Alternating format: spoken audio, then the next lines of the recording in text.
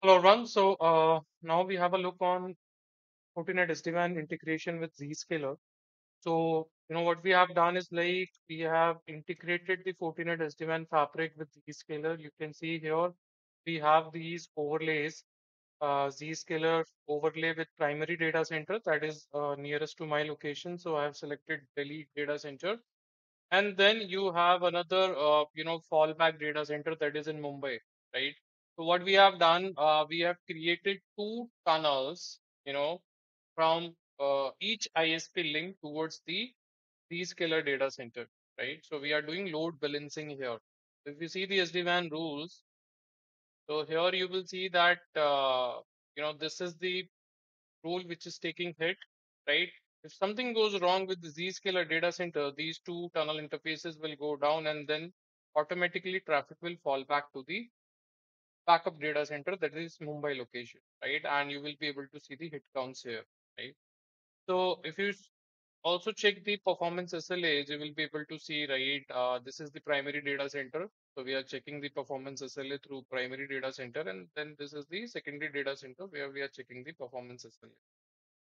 If I will walk you through the diagram, so this is how it is, right? So this is our FortiGate SD-WAN where we have two ISP links, WAN 1, WAN 2, and we have built the tunnels, four tunnels from, with these killer Zen nodes. So two tunnels with each Zen node, right? Because we need to do the load sharing, right? On the links, we need to run these tunnels in active mode. So at present, these blue tunnels, they are carrying the data from WAN 1 and WAN 2 towards the Delhi Zscaler node, and from there it breaks out to internet, right? Google, Yahoo, Facebook, Twitter.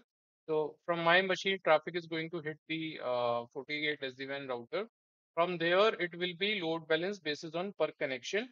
So per connection load balancing we are using. So it will first go to, first connection will use this tunnel. Next connection will use this particular tunnel, right?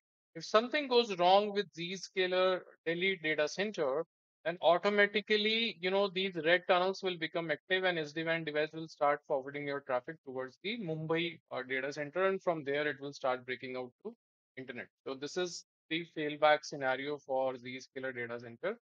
If any ISP link goes down, then you have the another ISP available, so entire traffic will start flowing through that, right? So this is the arrangement which gives you best performance whenever we have discussion regarding Fortinet SD-WAN integration with Zscaler or any other SD-WAN solution integration with the SSE solutions, right? So what architecture we should follow to optimize the bandwidth, right? So here you can see that I've created the SD-WAN rules in a way that primarily all the traffic will be breaking out through this, right? And load balancing is going on, right? If I will open it up, you will see that I'm using maximize bandwidth. Now in maximize bandwidth, it's like load balancing is done uh, between these tunnels, right? And if I will show you the VPN configuration here, you will see that these are the four different tunnels which are up by using different ISP interfaces, right? So this is the tunnel we have built via WAN 1 towards Delhi data center. And this is another tunnel which we have built with Delhi data center, but this time my interface is WAN 2. Similarly, this tunnel is with Mumbai data center from ISP 1, and this is with, Mumbai data center with ISP 2, right?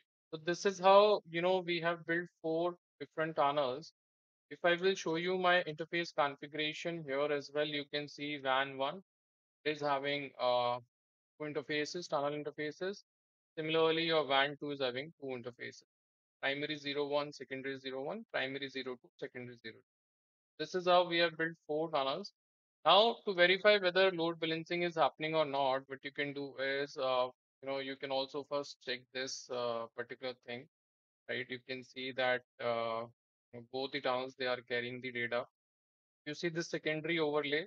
So this will only carry data in case of failover, right?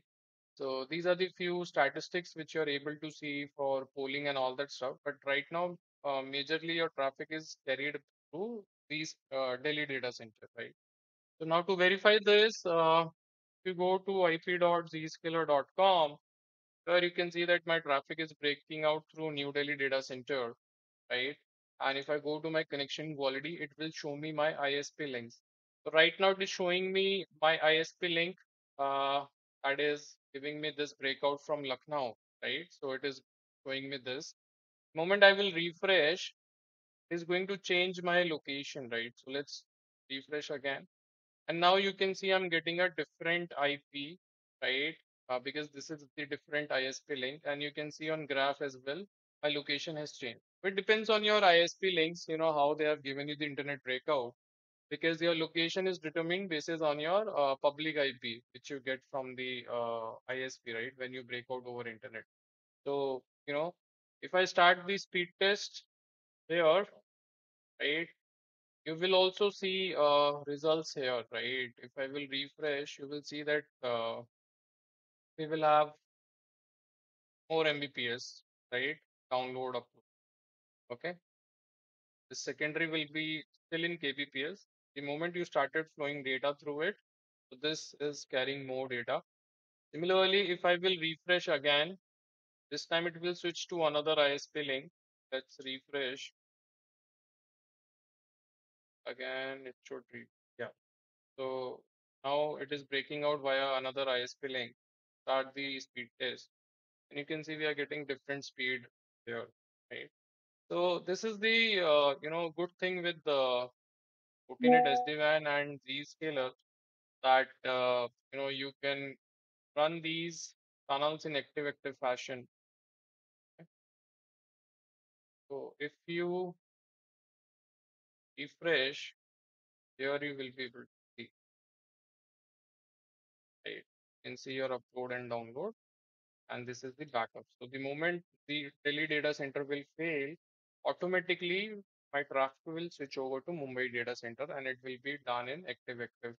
Right here you can see these scalar primary tunnel, these scalar primary second tunnel, both are carrying the data. Right, you can see download speed, see the uploads. Okay. So this is the best part, right? You can run your tunnels in active mode and you can do the load sharing. And this is how, you get the opportunity to, use your bandwidth optimistically, right? And another thing is like you can create the rules basis on application and you can bypass it. Let's take an example. Mostly traffic is flowing through the Zscaler, but for these two FTDNs have given a direct breakout via underlays, right? And similarly for these applications, I have given direct local breakout, right? These are not going via Zscaler. And then rest of this traffic is going via underlay only, local internet breakout for this different subnet. So this subnet is different, this subnet is different, right? So this is how you can play with your packet routing and you can optimistically use your bandwidth. So this is how it works. You can see underlay SLA, overlay SLAs, right? And accordingly, you can build your SD-WAN rules and you can play with the traffic, right? And this is your SD-WAN zone. You can see here, underlay, overlay. Okay. This is for Zscaler. Now in upcoming videos, you will also see that we will build our fabric with another location, right? So private to private communication from branch to data center will be taken care by SD-WAN fabric. But from branch to internet and SaaS applications will be handled through Zscaler. So we will send traffic towards the Zscaler. From there, it will securely break out to internet. Few applications we will bypass from Zscaler. Right. This is going to be our uh, final target SASE architecture, right?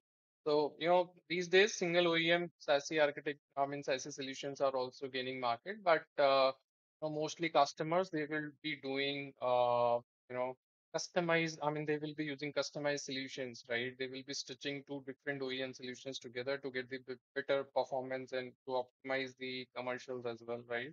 So this is the strategy mostly customers they go with. So you will see such cases where we will be integrating Cisco SD-WAN with Zscaler, Cisco SD-WAN with Netscope, Fortinet SD-WAN with Zscaler, Fortinet SD-WAN with Netscope, Cisco with Prisma Access, or you will see Silver Peak with Zscaler. So multiple combinations are there, right, which you will be seeing in the industry. And the best way is like how